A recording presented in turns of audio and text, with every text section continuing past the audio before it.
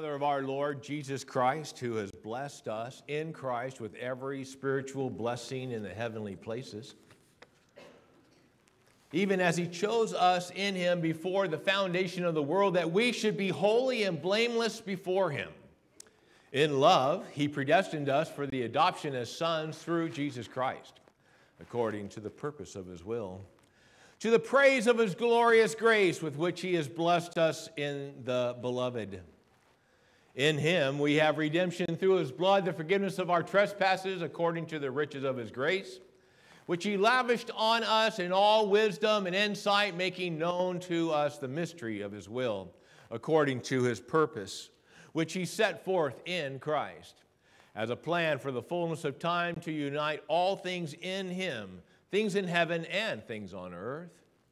In him we have obtained an inheritance, having been predestined according to the purpose of him who works all things according to the counsel of his will, so that we who were the first to hope in Christ might be to the praise of his glory.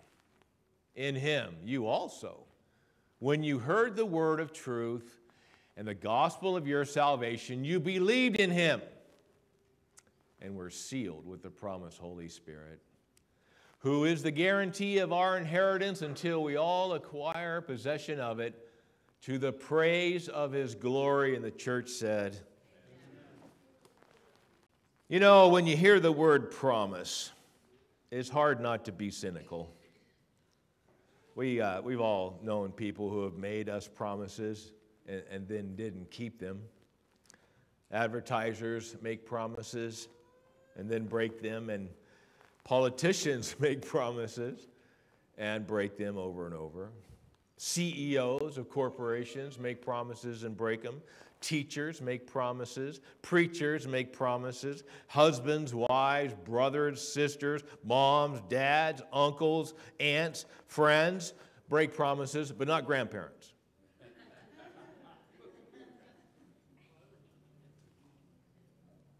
And so we have a phrase in our culture: promises, promises, promises. Today we are here to celebrate that there is one who keeps every promise. He is the promise keeper. In 2 Peter 3:9 it says, the Lord is not slow to fulfill his promises.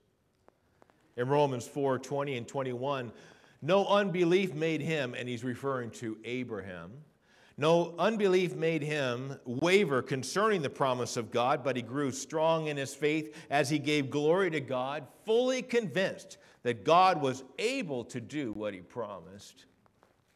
Hebrews 10:23, let us hold fast the confession of our hope without wavering, for he who promised is faithful. Amen. Your Father, your spiritual Father, your heavenly Father keeps his word. Your Father, he cannot lie and has never lied and will never lie. So when God says something, does he mean it?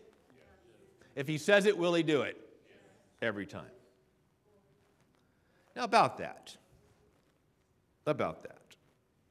To recognize God as Lord is to recognize and acknowledge that it is he that is sovereign. It is he that is supreme in the universe. It is to fully understand that what God wants is vastly more important than what we want.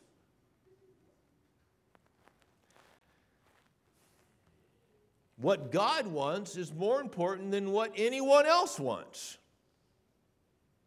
including you. So it begs the question, who's the Lord? The God of heaven and earth, the Almighty, who sits enthroned around the angels and the 24 elders being worshiped by countless angels, who's in control of all things because he is a sovereign God? Or are you sitting on your throne, controlling your own destiny and your own life? Who's Lord? Because it's either God or you. Or you can make others that too. You can surrender your freedom and your volition and your free will and your moral agency to someone else, and they become your Lord. It's called codependency.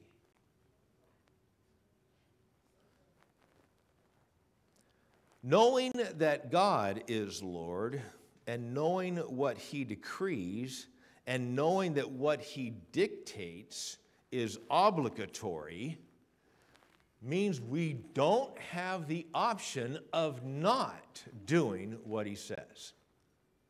We don't have that option. We don't have the option to disobey His commands and still receive the blessings and promises of God.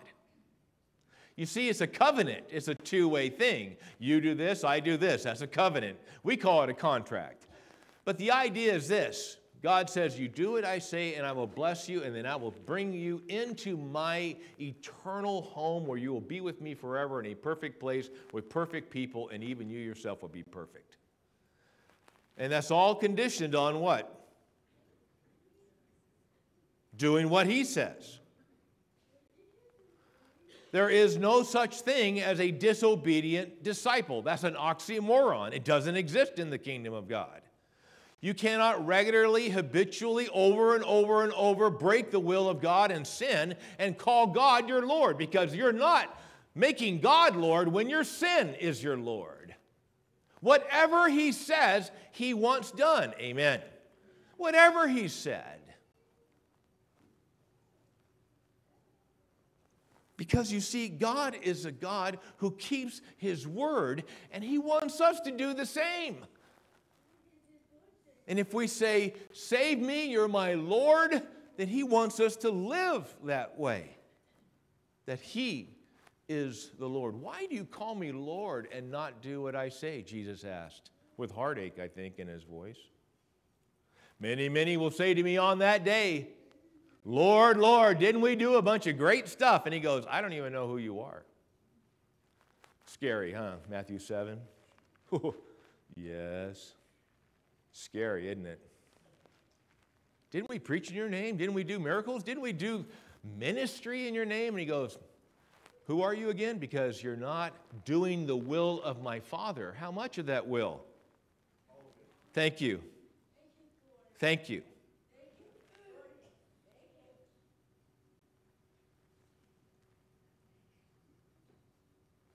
So God keeps His word. He expects us to do the same, does He not? And because God is who He is, and because He loves us so very much, He's made us, His children, His faithful, His disciples, His followers, His servants. He's made Christians, He's made believers, unique promises that no one else gets, no one else.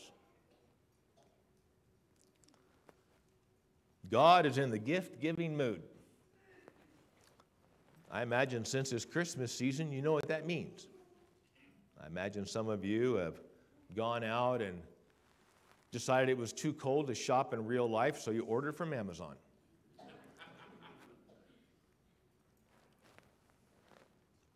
And so you're trying to think about, what can I give them that they could actually use and not just stick in a drawer and not use again and give it a white elephant party someday? What can I give them that won't be a waste? What can I give them that will be a blessing? What can I give them that they wouldn't get for themselves? Those are the questions I ask when I'm shopping by Amazon in the warmth of my home.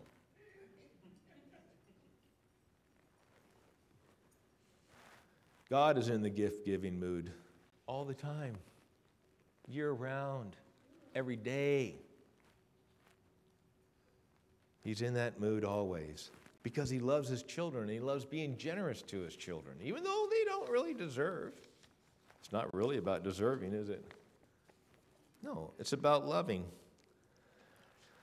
Now, we just read together Ephesians chapter 1. I encourage you to turn your Bible to that.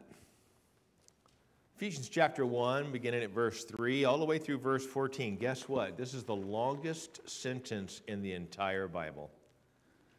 This is in the original language, this is the longest sentence. In your Bible, you've got periods and commas. Well, in the Greek, it was expensive to write on manuscripts, so they didn't use punctuation. But in this letter that Paul wrote to the Ephesian church, in verse 3, when he says blessed, and at the end in verse 14, he says glory, he didn't put a period on that until glory. It's all one sentence.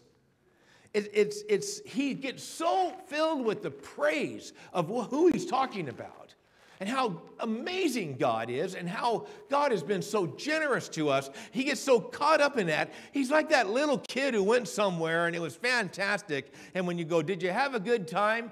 And 10 minutes later, that kid's still telling you about it. Because the kid can't find a period in the sentence. Because that means I have to stop talking about how great that thing was. Remember how you used to get, some of you, remember how you used to get like that? Oh man, it was so great, and then we went over there, and then you won't believe what we saw. Remember that? Some of you? Do some of you even remember that? This is Paul. Paul is writing this powerful, wonderful, amazing letter, but he starts off absolutely just filled. It's amazing to think that he's incarcerated while he's doing this. Wow. We fuss at God because the light won't turn green fast enough. Oh, my word, do we have a long way to go.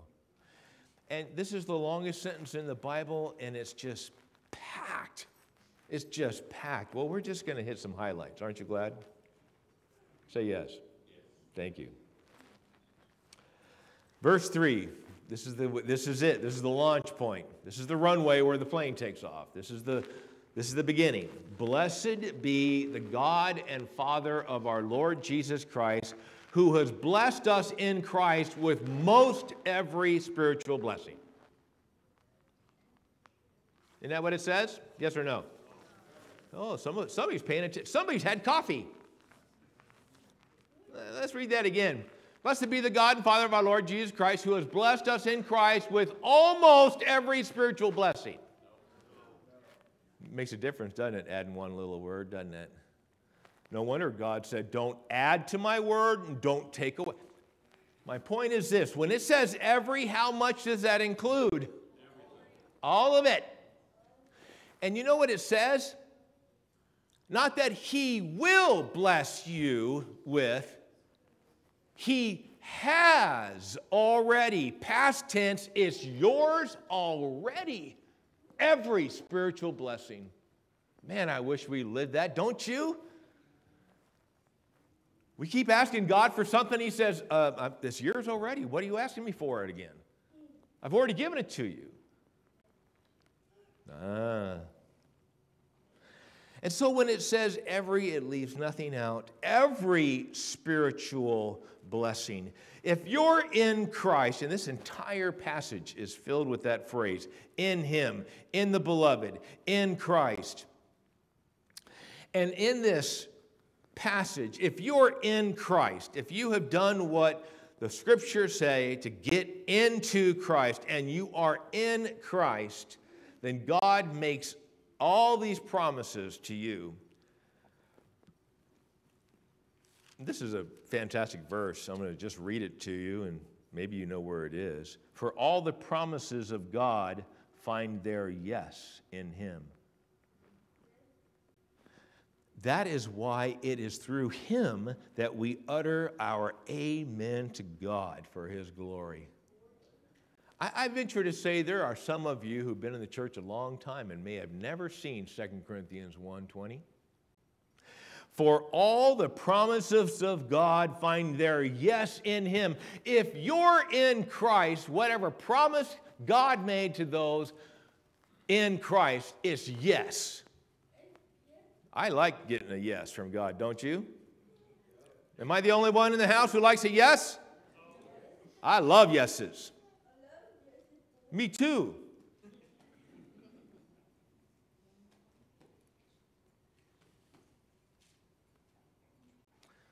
And since God is in a gift-giving mood, what do you want? You want peace? That's in there. Ephesians 1. You want grace? That's in there. You want joy? It's in there. You want wisdom? It's in there. You want victory? It's in there. You want strength? It's in there. You want forgiveness? Yes, I do. It's in there. You want to be redeemed? Yes, it's in there. You want eternal life? Do you want to have a purpose for your life until you see Him face to face?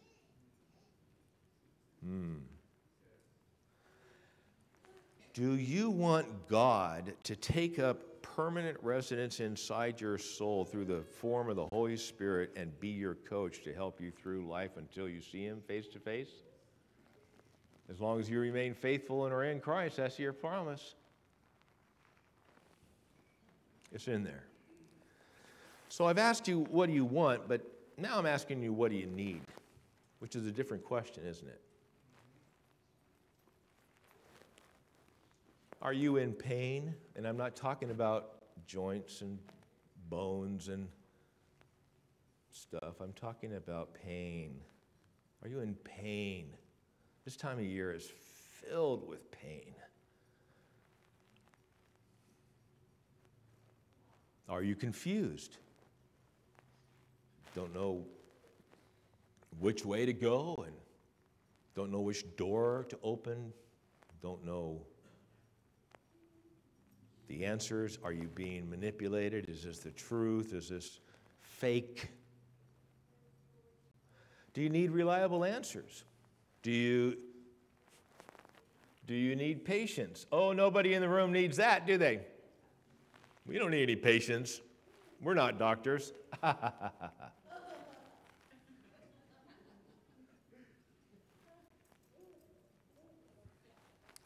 Do you need courage not to give up?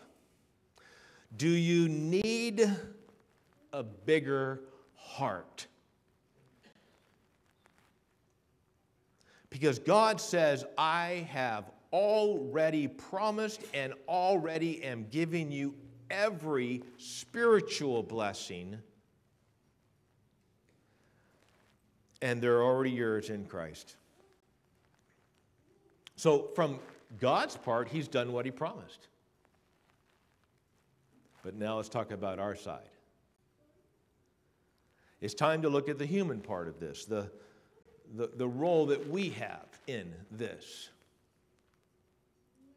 In Ephesians 1 and verse 12, it says, so that we were the first to hope in Christ.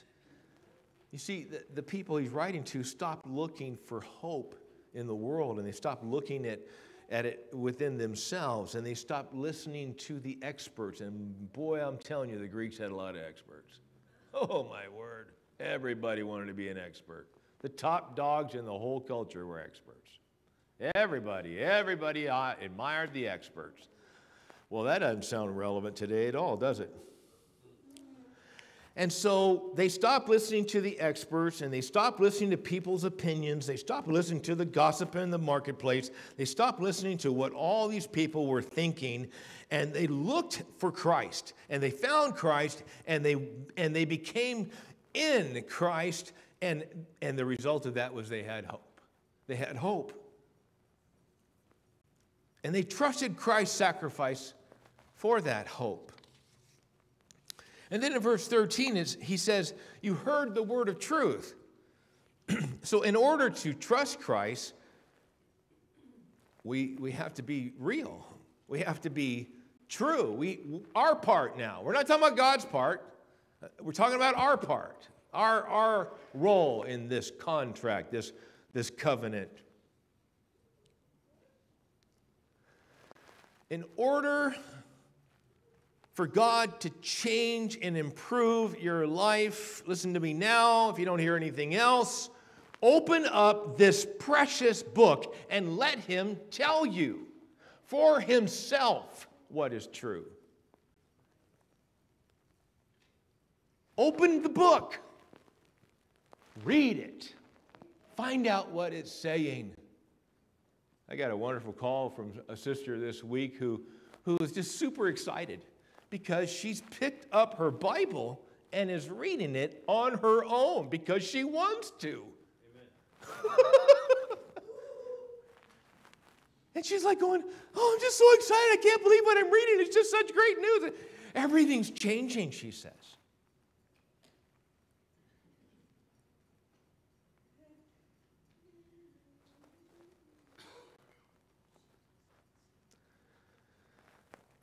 And when you read in this, you're going to read what's called the gospel of your salvation, mentioned here in verse 13. Jesus took on flesh. The Word became human. He died in our stead to pay our penalty so that we would not be punished by God, that we might live eternally with the Lord. And then he rose again after being crucified. The gospel of salvation is that Jesus paid the penalty with his blood. And he invites us to be his, purchased by that blood, washed by that blood. And when you read the Word of God, then you have reasons to believe in him, which is also mentioned in verse 13. You see, God did his part, and Jesus did his part, and having faith in Christ is your part.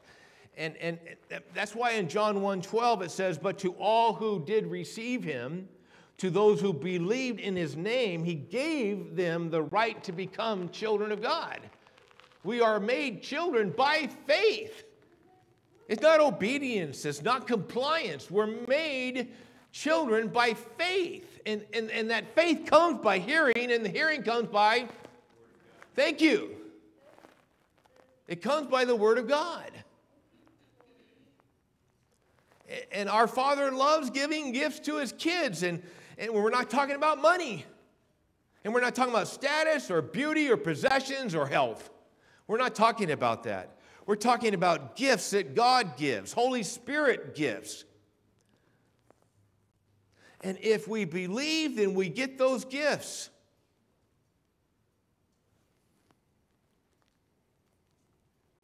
But you see, many of us are going, well, how come I don't feel joy? And how come I don't feel like I have a purpose? Or why am I so confused? Or because your faith, it needs a power up. Your faith can't just be academic. Until your faith travels through your neck into your heart and becomes trust, you will not realize these promises. Because God promises those who trust in the Lord. Amen? And that's the difference. And also, he only makes these promises to those who obey his commands, those who follow his word.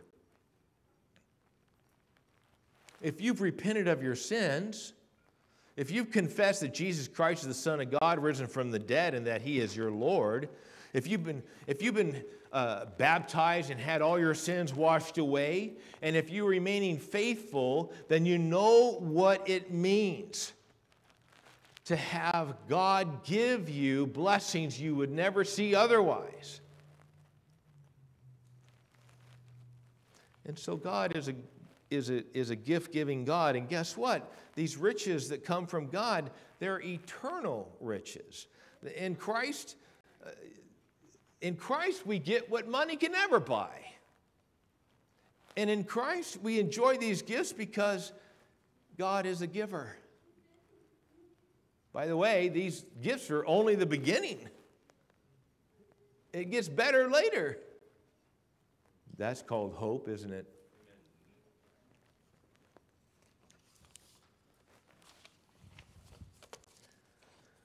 You say, I can't figure it out. God says, I will direct your steps. You say, I'm too tired, and God says, I will give you rest. You say, it's impossible, and God says, all things are possible. You say, nobody loves me. God says, I love you. You say, I can't forgive myself. God says, I forgive you. You say, well, I'm not smart enough. God says, I'll give you wisdom. You say, I can't go on. And you know what God says? My grace is sufficient for you, child.